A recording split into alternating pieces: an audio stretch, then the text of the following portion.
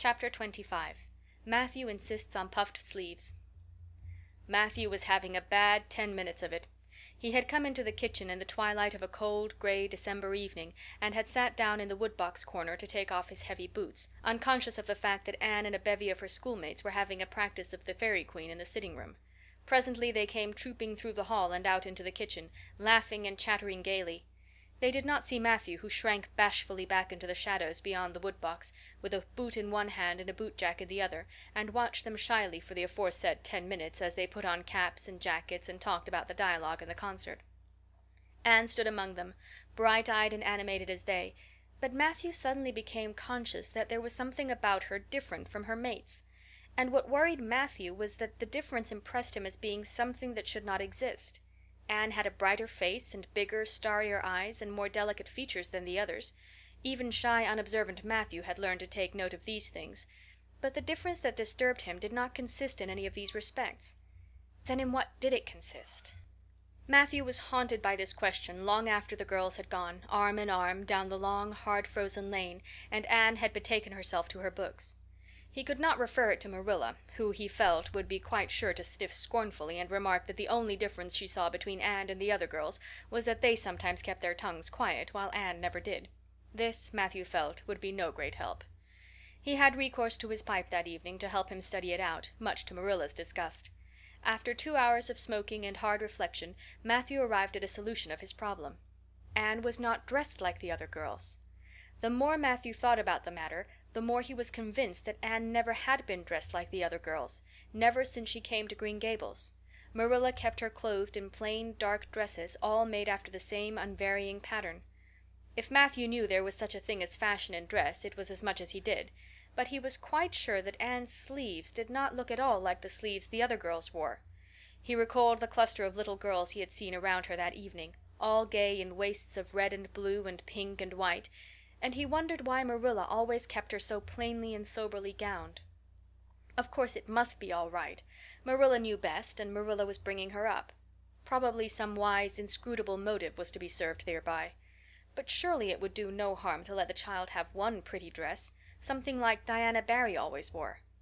Matthew decided that he would give her one. That surely could not be objected to as an unwarranted putting in of his oar. Christmas was only a fortnight off. A nice new dress would be the very thing for a present. Matthew, with a sigh of satisfaction, put away his pipe and went to bed, while Marilla opened all the doors and aired the house. The very next evening Matthew betook himself to Carmody to buy the dress, determined to get the worst over and have done with it. It would be, he felt assured, no trifling ordeal. There were some things Matthew could buy and prove himself no mean bargainer, but he knew he would be at the mercy of shopkeepers when it came to buying a girl's dress. After much cogitation, Matthew resolved to go to Samuel Lawson's store instead of William Blair's. To be sure, the Cuthberts always had gone to William Blair's. It was almost as much a matter of conscience with them as to attend the Presbyterian church and vote Conservative. But William Blair's 2 daughters frequently waited on customers there, and Matthew held them in absolute dread. He could contrive to deal with them when he knew exactly what he wanted and could point it out, but in such a matter as this, requiring explanation and consultation, Matthew felt that he must be sure of a man behind the counter. So he would go to Lawson's, where Samuel or his son would wait on him. Alas, Matthew did not know that Samuel, in the recent expansion of his business, had set up a lady clerk also. She was a niece of his wife's, and a very dashing young person indeed, with a huge drooping pompadour, big rolling brown eyes, and a most extensive and bewildering smile.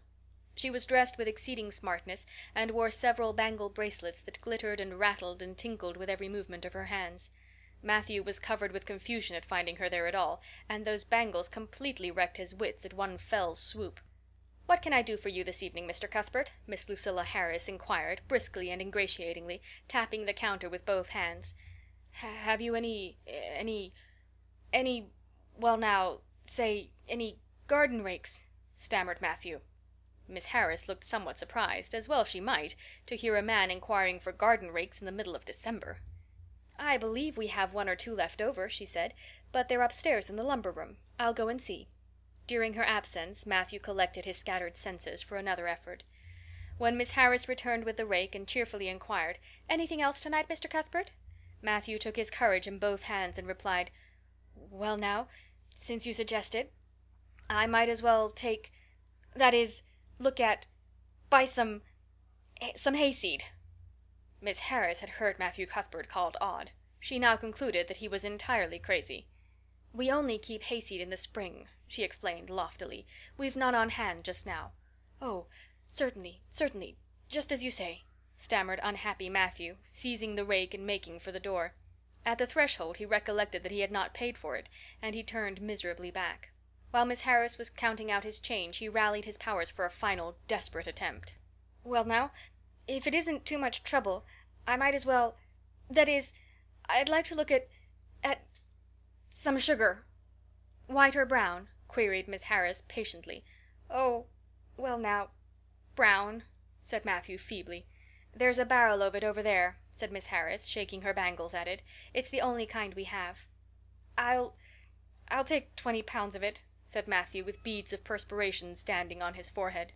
Matthew had driven halfway home before he was his own man again. It had been a gruesome experience, but it served him right, he thought, for committing the heresy of going to a strange store. When he reached home he hid the rake in the tool house, but the sugar he carried in to Marilla. "Brown sugar!" exclaimed Marilla.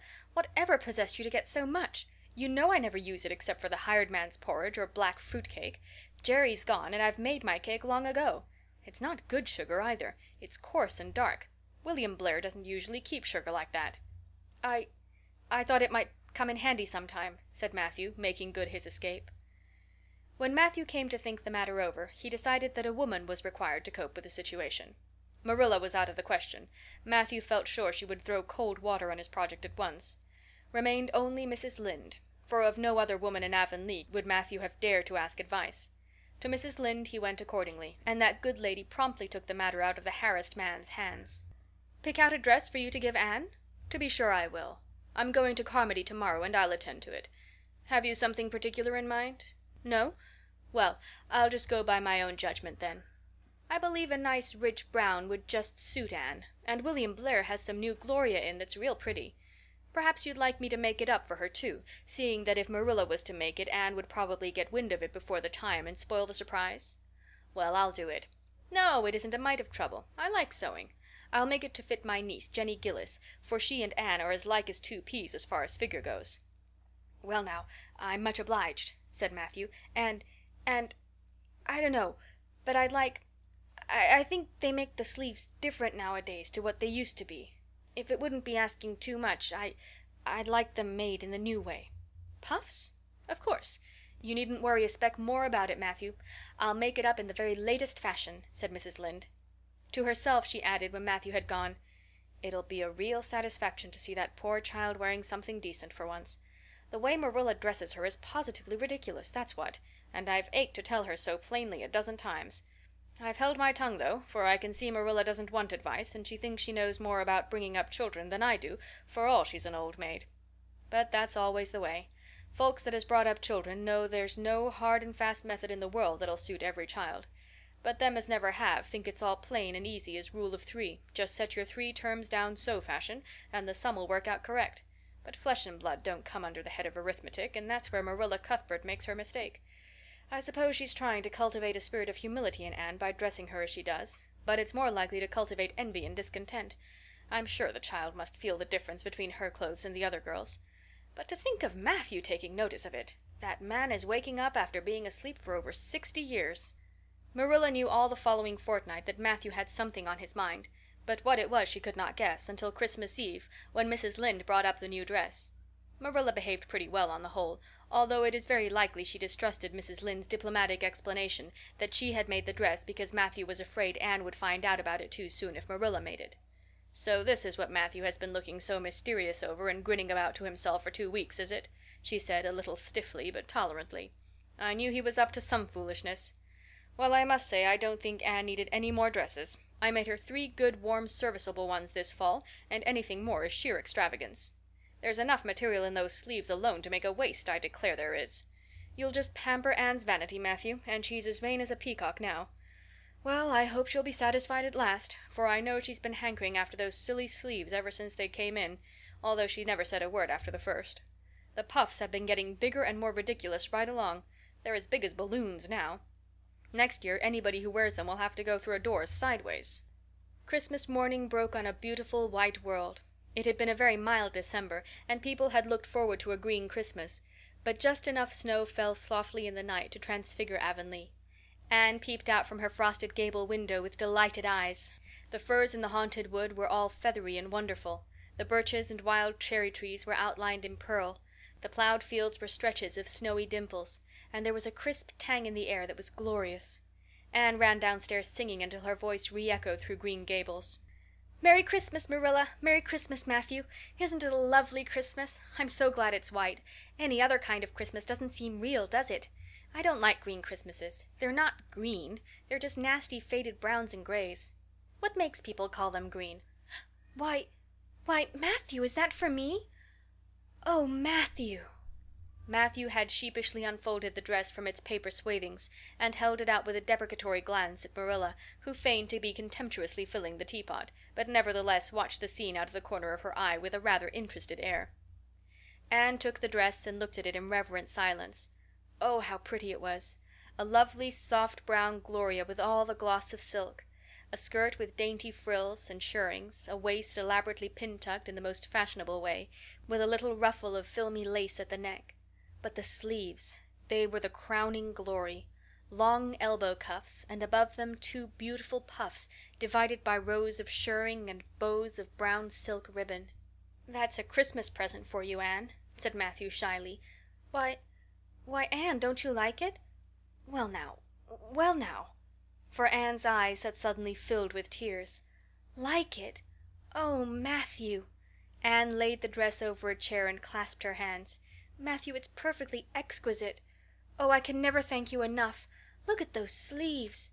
Oh, it seems to me this must be a happy dream." "Well, let's have breakfast," interrupted Marilla. "I must say, Anne, I don't think you needed the dress, but since Matthew has got it for you, see that you take good care of it. There's a hair ribbon Mrs. Lynde left for you. It's brown to match the dress. Come now, sit in." "I don't see how I'm going to eat breakfast," said Anne rapturously. "Breakfast seems so commonplace at such an exciting time. I'd rather feast my eyes on that dress. I'm so glad that puffed sleeves are still fashionable. It did seem to me that I'd never get over it if they went out before I had a dress with them. I'd never have felt quite satisfied, you see. It was lovely of Mrs. Lynde to give me the ribbon, too. I feel that I ought to be a very good girl indeed.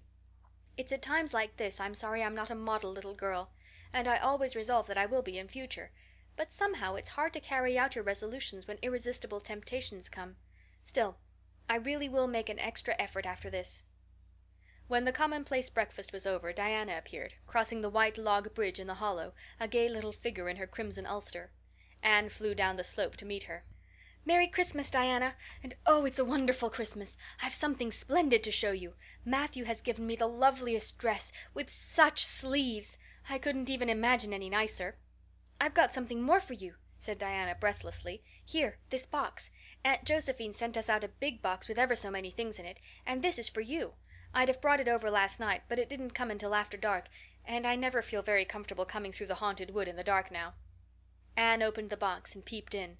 First a card with "For the Anne girl and Merry Christmas" written on it, and then a pair of the daintiest little kid slippers with beaded toes and satin bows and glistening buckles. "Oh," said Anne. "Diana, this is too much. I must be dreaming." "I call it providential," said Diana. "You won't have to borrow Ruby's slippers now, and that's a blessing, for they're 2 sizes too big for you, and it would be awful to hear a fairy shuffling. Josie Pye would be delighted. Mind you, Rob Wright went home with Gertie Pye from the practice night before last. Did you ever hear anything equal to that?" All the Avonlea scholars were in a fever of excitement that day, for the hall had to be decorated and a last grand rehearsal held. The concert came off in the evening and was a pronounced success. The little hall was crowded, all the performers did excellently well, but Anne was the bright particular star of the occasion, as even envy in the shape of Josie Pye dared not deny. "Oh, hasn't it been a brilliant evening?" sighed Anne when it was all over and she and Diana were walking home together under a dark, starry sky. "Everything went off very well," said Diana practically. "I guess we must have made as much as $10. Mind you, Mr. Allen is going to send an account of it to the Charlottetown papers." "Oh, Diana, will we really see our names in print? It makes me thrill to think of it. Your solo was perfectly elegant, Diana. I felt prouder than you did when it was encored. I just said to myself, it is my dear bosom friend who is so honored. Well, your recitations just brought down the house, Anne. That sad one was simply splendid. Oh, I was so nervous, Diana. When Mr. Allen called out my name I really cannot tell how I ever got up on that platform. I felt as if a million eyes were looking at me and through me. And for one dreadful moment I was sure I couldn't begin at all. Then I thought of my lovely puffed sleeves and took courage. I knew that I must live up to those sleeves, Diana. So I started in, and my voice seemed to be coming from ever so far away. I just felt like a parrot. It's providential that I practiced those recitations so often up in the garret, or I'd never have been able to get through. Did I groan all right? Yes, indeed, you groaned lovely, assured Diana. I saw old Mrs. Sloane wiping away tears when I sat down. It was splendid to think I had touched somebody's heart. It's so romantic to take part in a concert, isn't it? Oh, it's been a very memorable occasion indeed. Wasn't the boys' dialogue fine? Said Diana. Gilbert Blythe was just splendid. Anne, I do think it's awful mean the way you treat Gil. Wait till I tell you. When you ran off the platform after the fairy dialogue, one of your roses fell out of your hair. I saw Gil pick it up and put it in his breast pocket. There now. You're so romantic that I'm sure you ought to be pleased at that. It's nothing to me what that person does, said Anne loftily. I simply never waste a thought on him, Diana. That night Marilla and Matthew, who had been out to a concert for the first time in 20 years, sat for a while by the kitchen fire after Anne had gone to bed.